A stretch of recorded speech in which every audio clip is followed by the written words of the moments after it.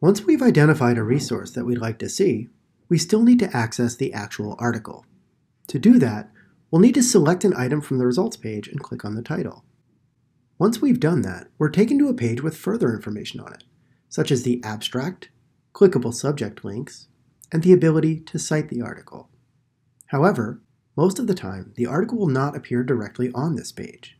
To locate the full text, look to the top left corner of the page.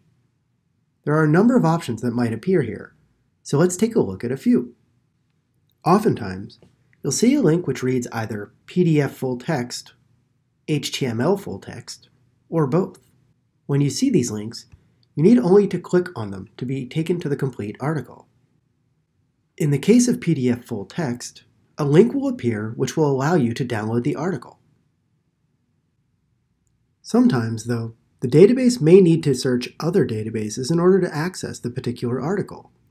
If that's the case, there will be a different link which reads Find It at Pollock Library. If we click on this link, we'll be taken to the library catalog. If the article is available through other databases, a link will appear. We can click on this link to be taken to the actual article.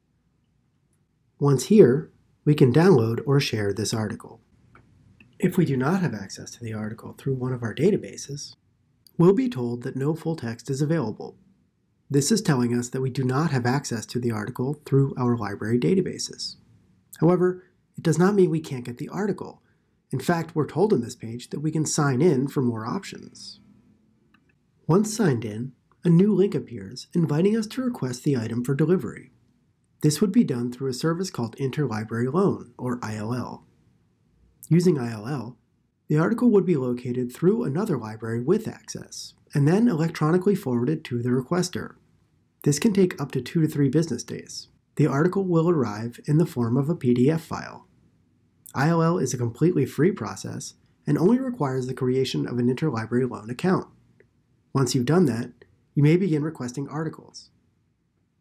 Using Interlibrary Loan is a great way to increase the number of resources available to you.